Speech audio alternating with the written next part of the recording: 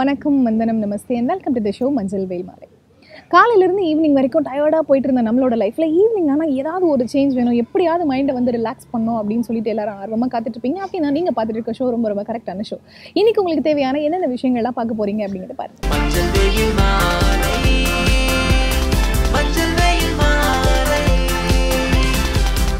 நம்ம ஷோட first segment யோகாசனம்.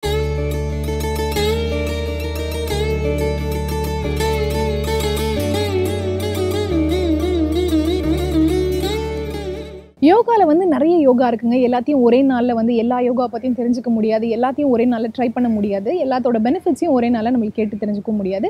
So நம்மளோட இந்த செக்மெண்ட்டில் பார்த்தீங்க அப்படின்னா டெய்லி வந்து ஒரு யோகா போஸ்டர் எடுத்து அதோட பெனிஃபிட்ஸ் வந்து ரொம்ப அழகாக எக்ஸ்பிளைன் பண்ணி எப்படி அந்த யோகாவை வந்து பண்ணணும், அந்த போஸ்டர் எப்படி பண்ணணும் அப்படிங்கிறதையும் எக்ஸ்பிளைன் பண்ணிட்டு இருக்காங்க. அந்த வகையில் இன்னைக்கு இவங்க செலக்ட் பண்ணியிருக்கக்கூடிய அந்த யோகா போஸ்டர் என்னென்ன பெனிஃபிட்ஸ் சொல்கிறாங்க அப்படிங்கிறது பாருங்கள். ஹலோ வியூவர்ஸ், இன்னைக்கு நம்ம யோகா செக்மெண்ட்டில் பார்க்க போகிற ஆசனா நட்ராஜ் ஆசனா. இந்த ஆசனாவை எப்படி பண்ணணும்னு வாங்க பார்க்கலாம். இதுக்கு முதல்ல நம்ம ஸ்டாண்டிங் பொசிஷனில் இருக்கணும். ஸ்டாண்டிங் பொசிஷன்லேருந்து சூரிய நமஸ்காரம் பண்ணிவிட்டு நம்ம ஸ்லோவாக வந்து ஸ்லீப்பிங் பொசிஷனுக்கு போகணும்.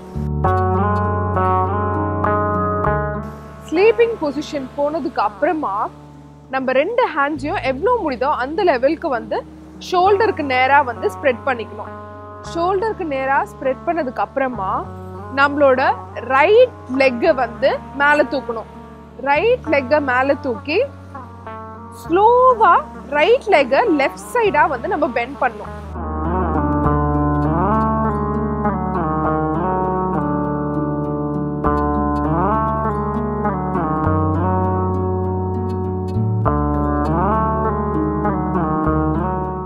நம்மளோட அப்டமன்ல இருந்து கீழே இருக்கிற பொசிஷன் வரைக்கும் அப்படியே கீழே வந்து பெண்ட் பண்ணிக்கணும். ரைட் சைடா நம்ம அப்படியே பெண்ட் பண்ணிக்கிட்டு இதே பொசிஷன்ல வந்து ஒரு 15 செகண்ட்ஸ்க்கு ஹோல்ட் ஆன் பண்ணணும்.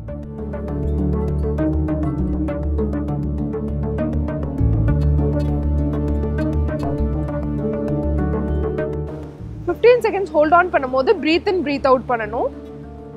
ரைட் லெக்குக்கு பண்ண மாதிரியே திருப்பியும் லெஃப்ட் லெக்குக்கு பண்ணணும்.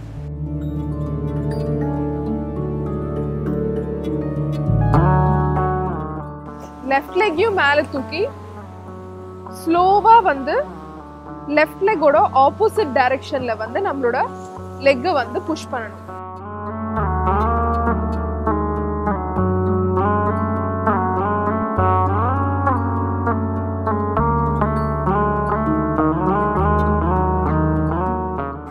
புஷ் பண்ணிட்டு இதே பொசிஷன்ல வந்து ஒரு 15 செகண்ட்ஸ்க்கு ஹோல்ட் ஆன் பண்ணணும்.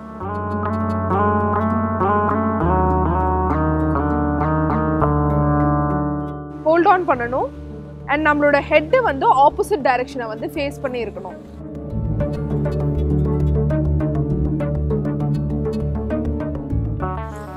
செகண்ட்ஸ்க்கு பிரீத் இன் பிரீத் அவுட் பண்ணதுக்கு அப்புறமா நார்மல் பொசிஷன், அதாவது ஸ்லீப்பிங் பொசிஷனுக்கு வந்துடலாம்.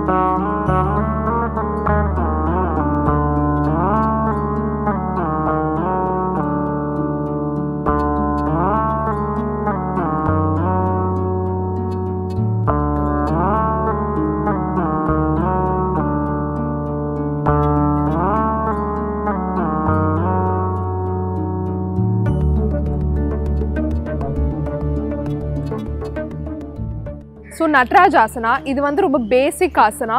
மெயின் இந்த ஒரு 10 ஆசனாஸ் இருக்குது, அதுதான் வந்து ரொம்ப பேசிக் ஆசனாஸ். அதில் வந்து ஒன் ஆஃப் த ஆசனா தான் நடராஜ ஆசனா. இது வந்து ரொம்பவே ஈஸிங்க, கஷ்டப்பட்டு பண்ணணும் இல்லாட்டி வந்து இது ஒரு அட்வான்ஸ்ட் ஆசனா அந்த மாதிரி கிடையவே கிடையாது. ரொம்ப ஈஸியாகவே இந்த ஆசனா வந்து டே டு டே லைஃப்பில் பண்ணலாம். அண்ட் இந்த ஆசனால என்ன பெனிஃபிட்னா, ஹோல் பாடி ஃபங்க்ஷனிங்க்கு வந்து இது வந்து பயங்கர எஃபெக்டிவாக இருக்கும். ஹெட்லேருந்து டோ வரைக்கும் வந்து உங்களுக்கு வந்து நார்மலான ஒரு ப்ராப்ளம் இல்லாமல் ஒரு ஹெல்த்தியான லிவிங் இருக்கணும்னா நடராஜாசனாவை டெய்லி பண்ணுங்கள்.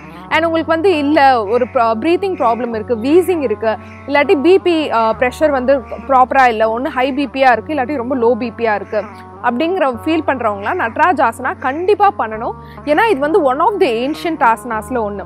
இது வந்து ஸ்டார்டிங்கில் பண்ணுறதுக்கு கொஞ்சம் பேலன்ஸ் வந்து மிஸ் பண்ணுற மாதிரி இருக்கும். பட் நீங்கள் பண்ண என்ன ஆகும்னா கரெக்டாக நீங்கள் வந்து ஒரு ஃப்ளோவில் பண்ண ஆரம்பிப்பீங்க. மார்னிங் வந்து கண்டிப்பாக ஒரு 15 டைம்ஸ் பண்ணுங்கள். ஒரு கேப் விட்டு ஒரு 15 செகண்ட்ஸ்க்கு பண்ணதுக்கப்புறமா ஒரு கேப் விட்டு திருப்பி 15 டைம்ஸ் பண்ணுங்கள். இந்த மாதிரி மார்னிங்கும் பண்ணுங்கள், ஈவினிங்கும் பண்ணுங்கள், பயங்கர எஃபெக்டிவாக இருக்கும்.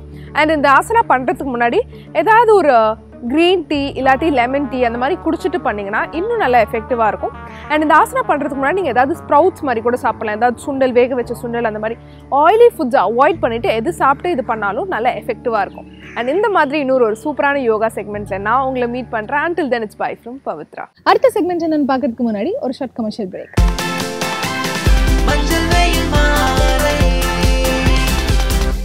Welcome back to the show, Manjal Veyil Maalai.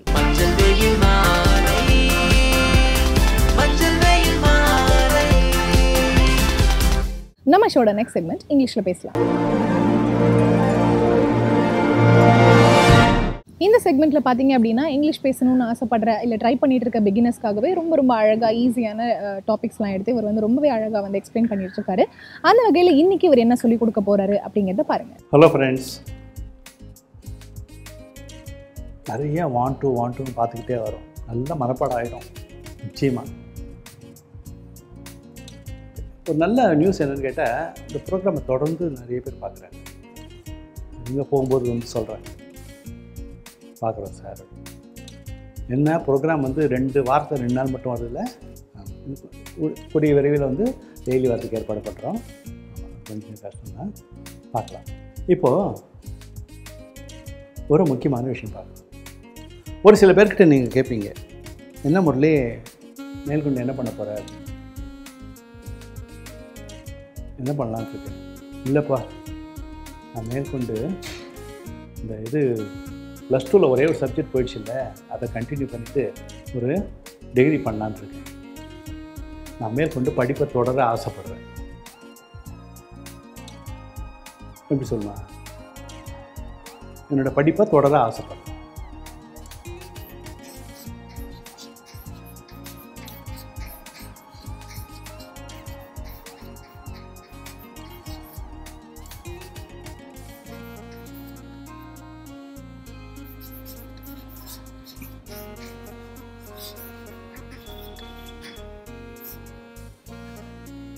I want to continue my studies in Solomon.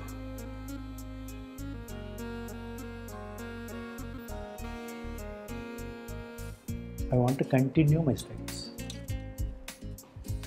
Discontinue பண்ணிட்டீங்கன்னா அதை திருப்பி நீங்கள் வந்து தொடர்றதா இருந்தால் கண்டினியூ பண்ணுங்கள். டிஸ்கண்டினியூ பண்ணிட்டீங்கன்னா அதை கண்டினியூ பண்ணால் டிஸ் எடுத்துட்டு I want to continue my studies. Okay,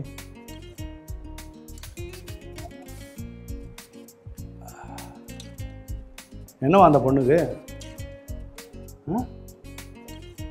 சீக்கிரமாக வீட்டுக்கு போகணுமா? ஏன் அது பேசாதோ? ஏம்மா நீ என்கிட்ட கேட்கக்கூடாத? அது இங்கிலீஷில் கேடு, அப்போ தான் விடுவேன். வீட்டுக்கு போ வேணான்னு சொல்ல, இங்கிலீஷில் சொல். நான் சீக்கிரமாக வீட்டுக்கு போக ஆசைப்பட்றேன். எப்படி சொல்கிறேன்?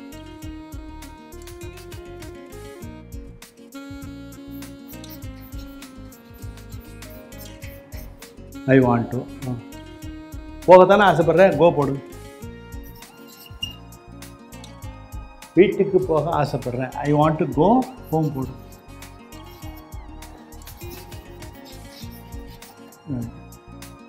I want to go home ஏர்லினா நான் சீக்கிரமாக வீட்டுக்கு செல்ல விரும்புகிறேன். இந்த இடத்துல முக்கியமான விஷயத்தை நோட் பண்ணிங்க.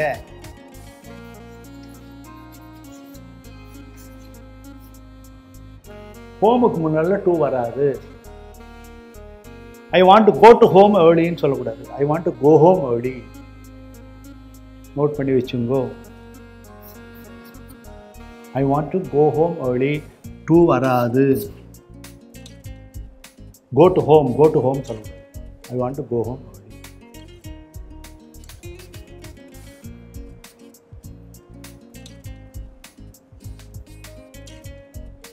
புரியுதா?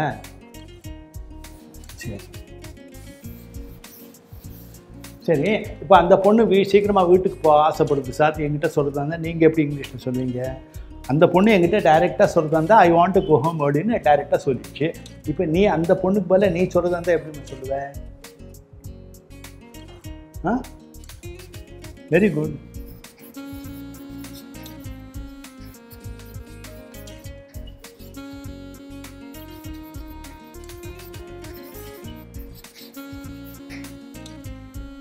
She wants to go home early.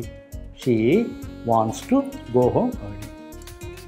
அவள் சீக்கிரமாக வீட்டிற்கு செல்ல விரும்புகிறாள்.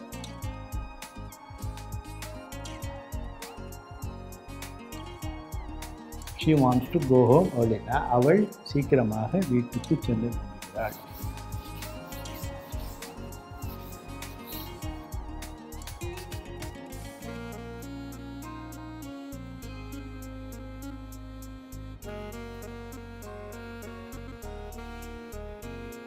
She wants to go home early. சீக்கிரமாக. Go to home வராது. இந்த இடத்துல டூ வரக்கூடாது.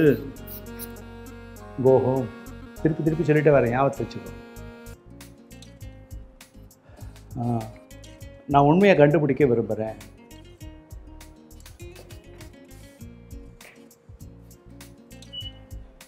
நான் உண்மையை கண்டுபிடிக்க ஆசைப்படுறேன்.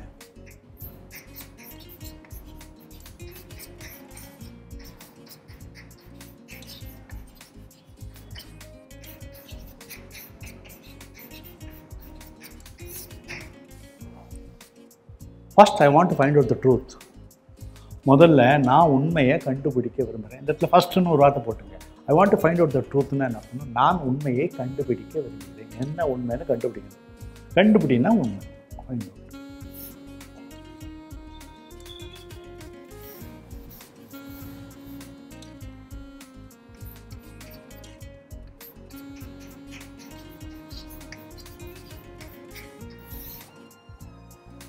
இந்த இடத்துல ஒரு முக்கியமான விஷயம் ஏற்கனவே நான் சொல்லியிருக்கேன். புதுசாக ப்ரோக்ராம் பார்க்குறவங்களுக்கு இது யூஸ்ஃபுல்லாக இருக்கும். நல்லா ஞாபகத்தை வச்சுங்க.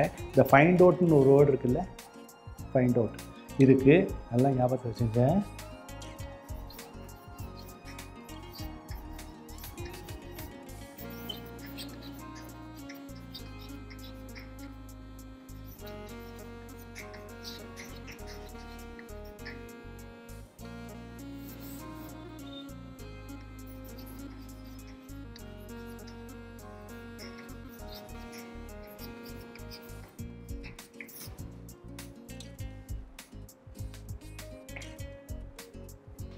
ஃபைண்ட் அவுட்னா கண்டுபிடி ஒரு அர்த்தம். இன்னும் 3 அர்த்தம் பாக்கி இருக்குது. போய் பாரு, கேட்டுப்பாரு, விசாரிச்சு பாரு. போய் பாரு, கேட்டுப்பாரு, விசாரிச்சு பாரு. எல்லாத்துக்கும் ஃபைண்ட் அவுட் தான்.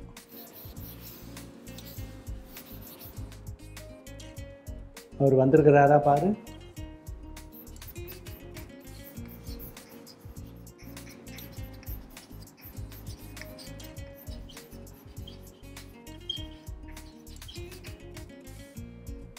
Find out whether he has come.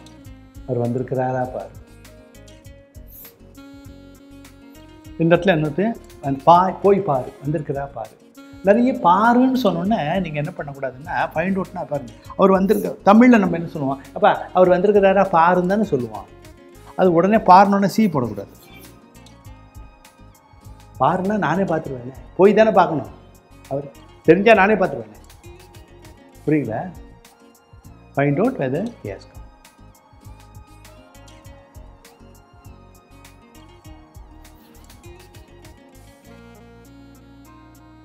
ஈஸியாக இருக்கா? புரியுதா? Find out whether he has come. வெதர்னா என்றுன்னு அர்த்தம். எப்படி வரும்?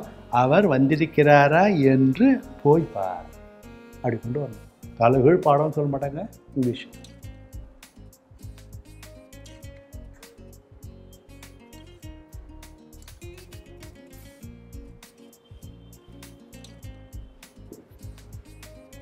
ஓகே ஏதாச்சுமா?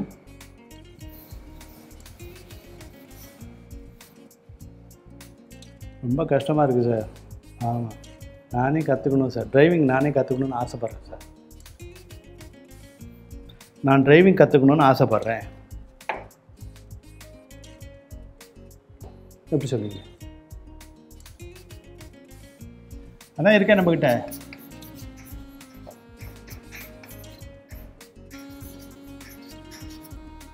லேர்ன்னா கற்றுக்கணும். என்ன கற்றுக்க போகிறீங்க?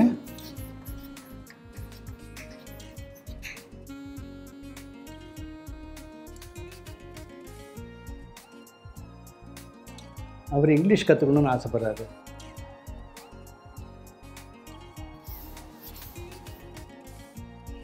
அவர் ஆங்கிலம் கற்றுக்கொள்ள வேண்டும் என்று விரும்புகிறார். நான் வாண்ட் போட்டேன். அப்போ என்ன பண்ணுங்க, ஹீ வாண்ட்ஸ் டு லேர்ன் இங்கிலீஷ்னு மாறும். இந்த லேர்ன் பக்கத்தில் என்ன கற்றுக்கணும்? உங்களுக்கு புரிஞ்சுதுங்களா? சரி, போன ப்ரோக்ராமில் என்னமோ சொன்னீங்களே யாரோ, எனக்கு தூக்கம் வருதுன்னு. அது எப்படி சொல்லுவீங்க?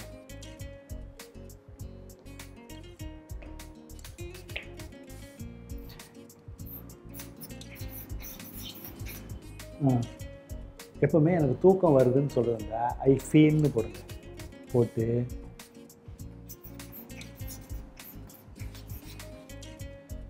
சரி எழுதிடுறேன்.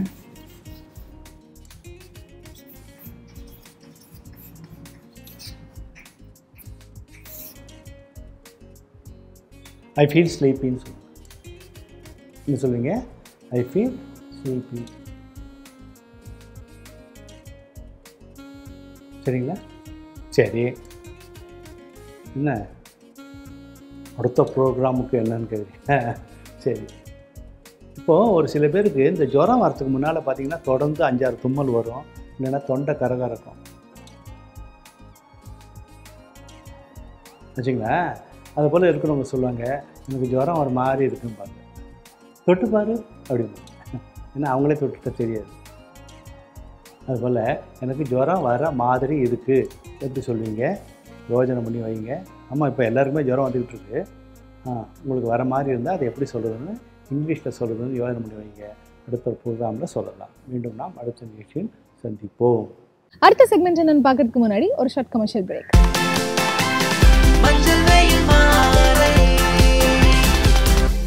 Welcome back to the show மஞ்சள் வெயில் மாலை.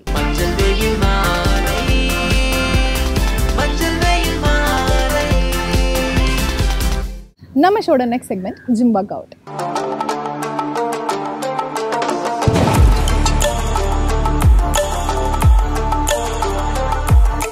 இன்னைக்கு ஜிம் ஒர்க் அவுட் செஷனில் என்ன மாதிரியான ஒர்க் அவுட் சொல்லி தராங்க, எப்படி வந்து அதை பண்ணணும்னு சொல்கிறாங்க, என்ன மாதிரியான பெனிஃபிட்ஸ்லாம் சொல்கிறாங்க அப்படிங்கிறத பாருங்கள். Hi viewers, good evening. நீங்கள் நம்ம ஜிம் ஒர்க் அவுட்டில் என்ன பண்ண போகிறோம்னா ஃபோரப்ஸ் மசில்ஸ் ஒர்க் அவுட் பண்ண போகிறோம். இந்த ஃபோரப்ஸ் மசில்ஸ் ஒர்க் அவுட் எப்படி பண்ணலான்றதை பற்றி வாங்க பார்க்கலாம். இப்போ நம்ம ஃபோரம்ஸ் மசில் பண்ணும்போது இந்த பாரை இப்படி கேட்ச் பண்ணிங்க, ஸ்லோவாக வெயிட் உங்களுக்கு ஏற்ற மாதிரி அட்ஜஸ்ட் பண்ணிவிட்டு ஸ்லோவாக உங்கள் ரிஸ்ட்டை மட்டும் இப்படி நல்லா மேலே தூக்கி நல்லா இப்படி கீழே வரணும். ஃபுல் கையும் ஆடக்கூடாது, உங்கள் ரிஸ்ட்டு மட்டும் நல்லா இப்படி லிப் பண்ணி ஸ்லோவாக டவுன் பண்ணணும்.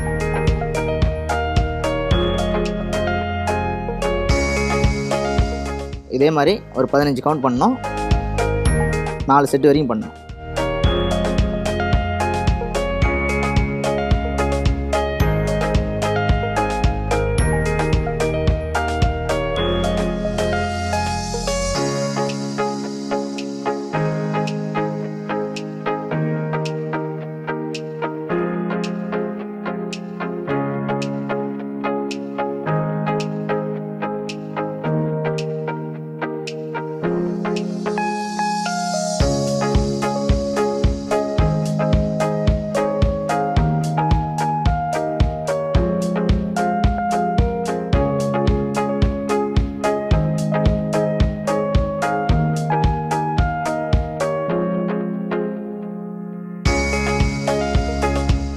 ஸ்லோவாக அப்படி பண்ணிவிட்டு 15 கவுண்ட் முடிஞ்சோடனே நார்மல் பொசிஷன் போயிடணும்.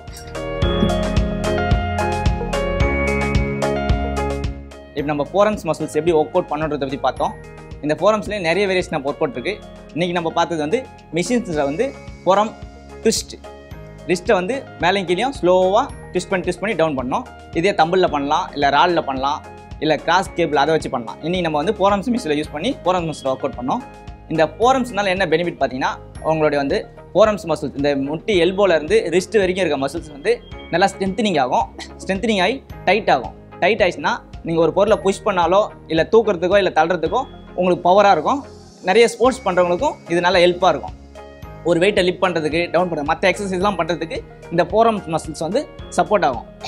மீதி மற்ற மசில்ஸ்லாம் பார்த்தீங்கன்னா நிறைய எக்ஸசைஸ் பண்ணி அதை ஸ்ட்ரென்த்னிங் பண்ணுறீங்க. இந்த ஃபோரம்ஸ் மசில்ஸ் வந்து மற்ற எக்ஸசைஸ் பண்ணும்போது இது வந்து உங்களுக்கு ஸ்ட்ரென்த்னிங் ஆகாது. அதனால் இதை வந்து தனியாக வாரத்தில் ஒரு 2 நாளோ இல்லை 3 நாளோ தனியாக இதுக்குன்னு கொஞ்சம் டைம் ஸ்பெண்ட் பண்ணி இந்த மசில்ஸை வந்து நீங்கள் ஸ்ட்ரென்த்னிங் பண்ணணும். இப்படி பண்ணுறதுனால உங்களுக்கு நல்லா பெனிஃபிட். ஷர்ட்டு, டிஷர்ட்ஸ்லாம் பண்ணும்போது உங்களோட ஃபோரம்ஸ் டைட்டாக இருந்தால் தான் அங்கே உங்களுக்கு ஃபிட்டாக இருக்கும். இல்லைனா full and shirt, full and டிஷர்ட்லாம் போடும்போது பார்த்தீங்கன்னா உங்கள் ரிஸ்ட்டு கிட்ட நீங்கள் டிஷர்ட்டை தூக்கி விடும்போதோ இல்லை ஷர்ட்டை ஃபோல்ட் பண்ணும்போதோ உங்களுக்கு ஒரு மாதிரி அசிங்கமாக இருக்கும், தொடன்னு இருக்க மாதிரி. ஸோ ஃபோரம்ஸ் மசில் உங்களுக்கு நல்லா ஃபிட்டாக கொஞ்சம் பிக்காக இருந்துச்சுன்னா ஈஸியாக உங்களுக்கு கன்வென்ஸாக இருக்கும். இதை மேல் மட்டும் தான் பண்ணணுமா, இல்லை மேல் அல்ல ஃபீமேல் 2 பேருமே பண்ணலாம். அவங்களுக்கும் பார்த்தீங்கன்னா ஃபோரம்ஸ்லாம் ஒரு மாதிரி லூஸாக இருக்கும். இந்த எல்போவில் முட்டி கீழே மசில்ஸ்லாம் ஒரு மாதிரி சதை அதிகமாக இருந்து ஒரு மாதிரி ஷேக் ஆகிற மாதிரி இருக்கும். ஸோ இந்த work out forums work out பண்ணுறதுனால அங்கே இருக்க ஃபேட்லாம் ரெடியூஸ் ஆகி நல்லா ஸ்ட்ரென்த்னிங் ஆகும். இந்த ஒர்க் அவுட்டுக்கும் நீங்கள் வந்து நல்லா ஹெல்த்தியான ஃபுட் எடுத்துக்கிட்டிங்கன்னா கொஞ்சம் ஈஸியாக இருக்கும். நிறைய வேரியேஷன் பண்ணலாம். ஹெல்த்தியான ஃபுட் அப்படின்னு என்னென்னு பார்த்தீங்கன்னா பாதாம் எடுத்துக்கலாம், milk shake, protein, fruits, vegetables, இந்த மாதிரி கொஞ்சம் நல்லா குவாலிட்டியான கார்போ ப்ரோட்டீன்ஸ் அதிகமாக இருக்க ஃபுட்டாக எடுத்து பண்ணிங்கன்னா உங்களுக்கு ஈஸியாக இருக்கும். இதே மாதிரி ஒரு சூப்பர் செக்மெண்ட்டோட மீண்டும் உங்களை சந்திக்கிறேன். நம்ம ஷோட ஃபைனல் செக்மெண்ட் சுட்டி சுட்டி ஓவியம்.